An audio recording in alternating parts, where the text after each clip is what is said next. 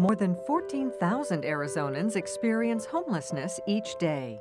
The primary reason that people become and remain homeless is their lack of safe and stable housing that they can afford. ShoeBox Ministry provides the homeless with simple, everyday items that most people take for granted.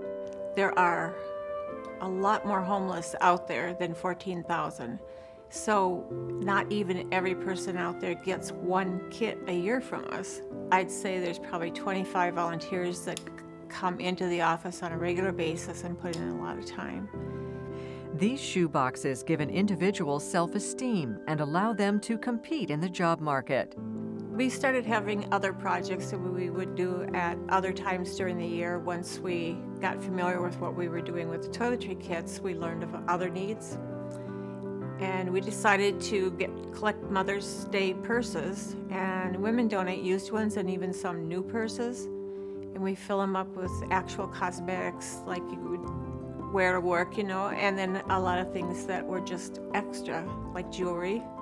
For the past 27 years, ShoeBox Ministry has been spreading the word, and others have joined the cause, providing products for struggling shelters. We decided that it would help us a lot because just us, we really couldn't begin to reach the number that were needed. But little by little, we've been helping people start ShoeBox Ministry in other states and even other countries. It's, I'm surprised. I just can't believe that this is what it turned into be. Congratulations, ShoeBox Ministry.